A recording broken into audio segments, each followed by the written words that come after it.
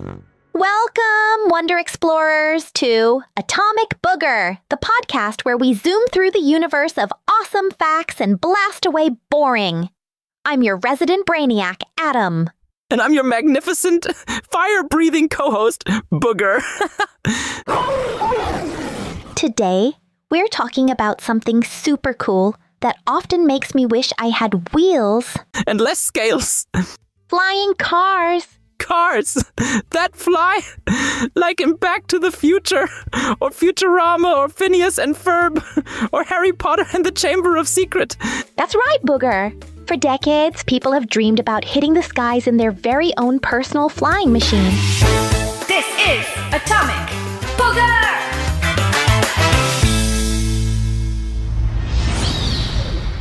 Imagine trading boring rush hour traffic for a relaxing ride through the clouds.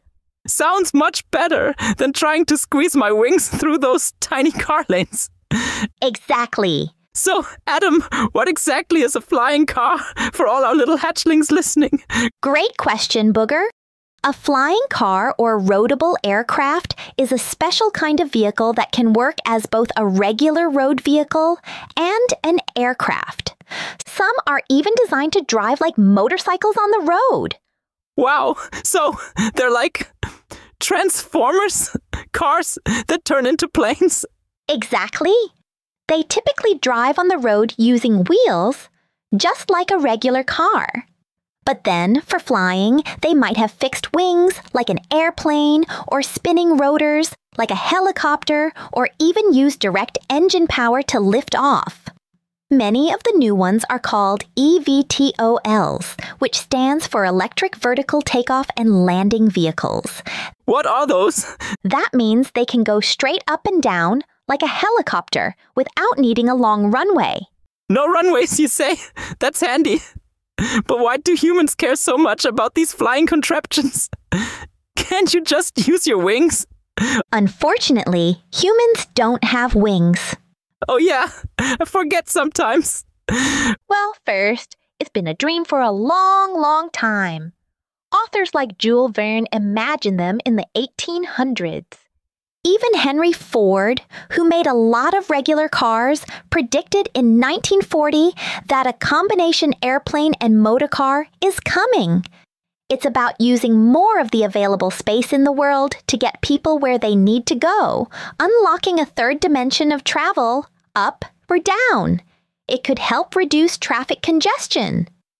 So, less traffic jams for me to get stuck in when I'm pretending to be a car. I can get behind that.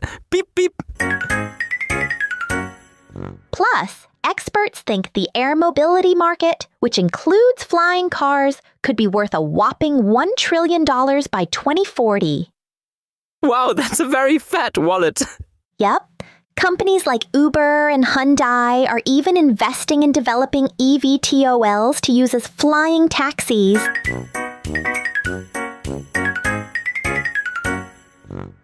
So, when did this flying car dream actually start taking off, Adam? Well, the very first roadable aircraft was built by aviation pioneer Glenn Curtiss in 1917. It was called the Curtiss Autoplane. It could lift off the ground, but sadly, it never truly flew. So close. Did anyone actually get one to fly then? They sure did. The world's first successful flying car was invented by Waldo Waterman in 1932. His first design was called the What's-It, because reporters kept asking, "What's that?"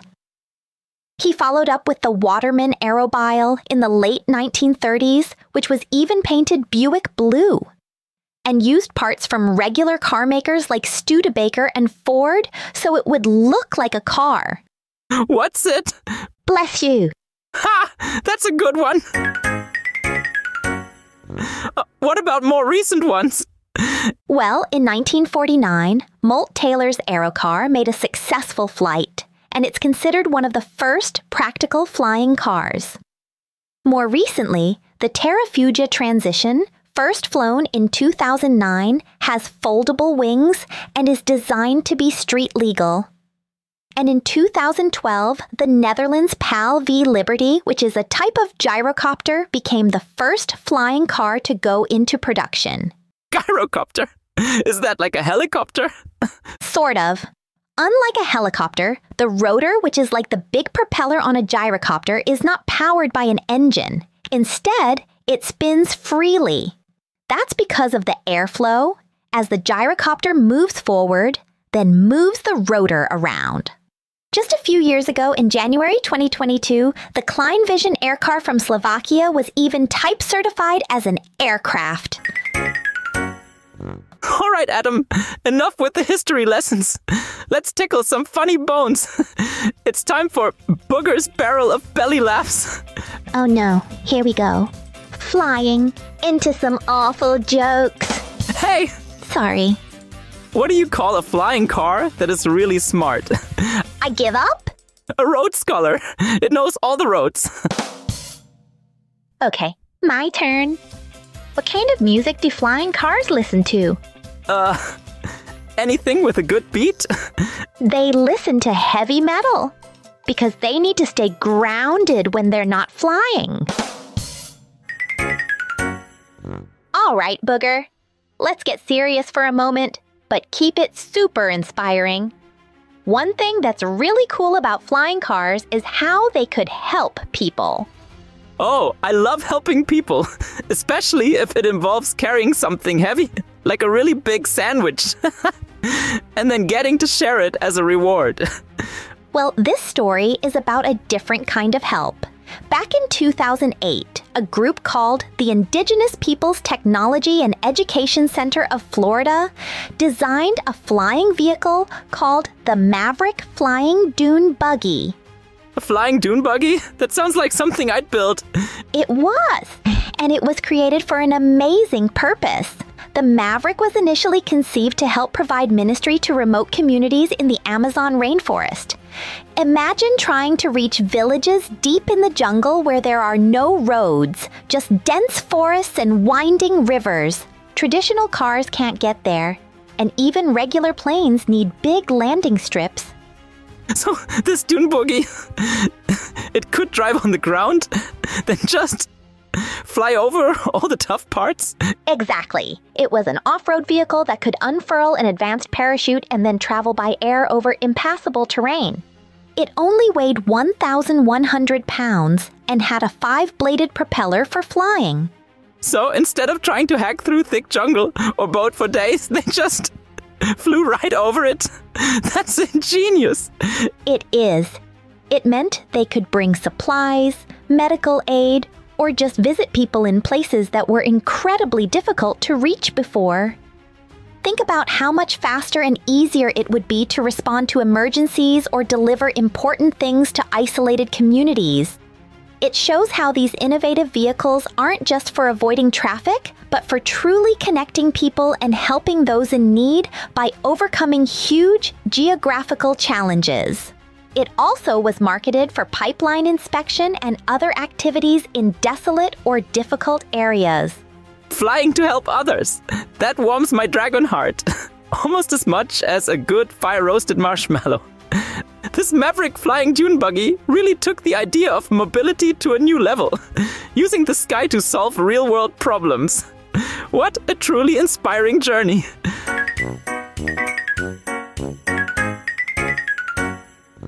Ready for some quick fun facts, Booger?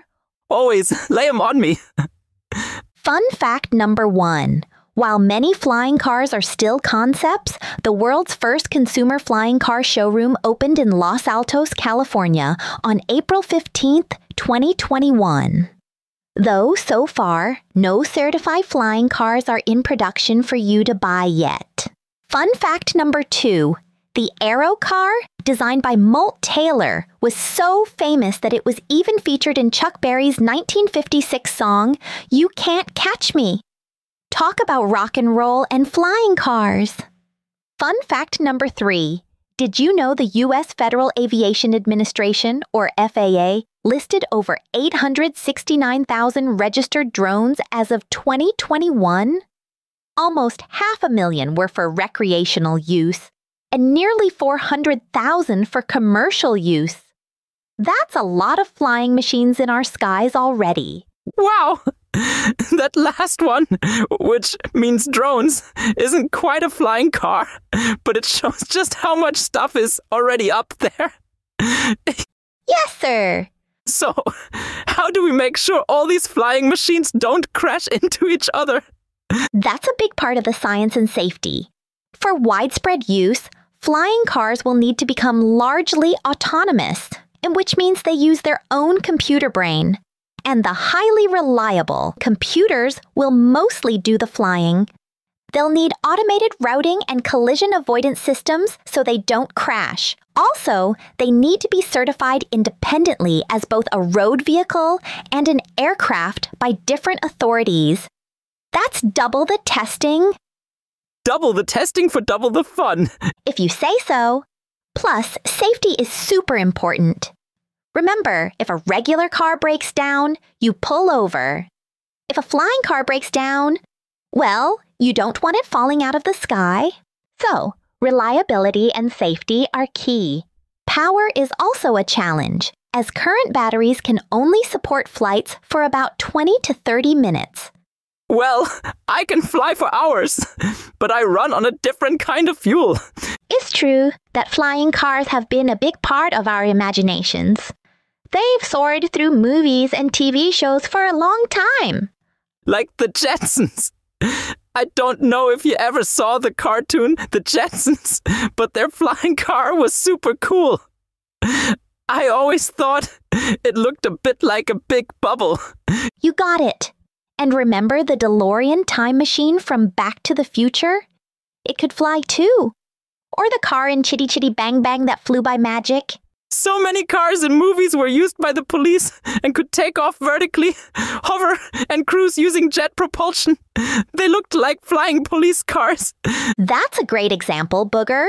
They're called aerodynes because they direct air downwards to create lift. It's clear that flying cars are a very popular theme in fantasy and science fiction. So, are these futuristic vehicles really going to become a normal thing? Will we all have flying cars in our garages soon? That's the big question. While some companies want to release cars very soon, it will probably be another 10 to 20 years before flying Uber-style services are common. The challenges include the high cost. Get this, some prototypes are around $300,000, as well as creating new rules for the sky and making sure they're super safe and energy efficient. Sounds like there's still a lot of planning for the humans to do. Definitely. But the dream is very much alive. The concept of flying cars has evolved to embrace electric vertical takeoff and landing, or eVTOL vehicles as the frontrunners, offering a cleaner, quieter, and more efficient way to travel. When they finally do become widespread, they could truly change the way we travel, making traffic jams a thing of the past and opening up a whole new dimension of travel. I can't wait for the day when I can just drive to the sky and fly instead of battling rush hour traffic with my giant wings. Me neither, Booger. Dragon wings can get in the way. Don't get me started. And that wraps up another amazing episode of Atomic Booger. Thanks for joining us on this high-flying adventure. See you later, and be greater. Atomic Booger is a production of Light Circle Entertainment, copyright 2025. Produced by Mark Rako. There's much more at atomicbooger.com. Atomic Booger is intended for entertainment purposes only and may not be the opinion of Light Circle Entertainment or its associates.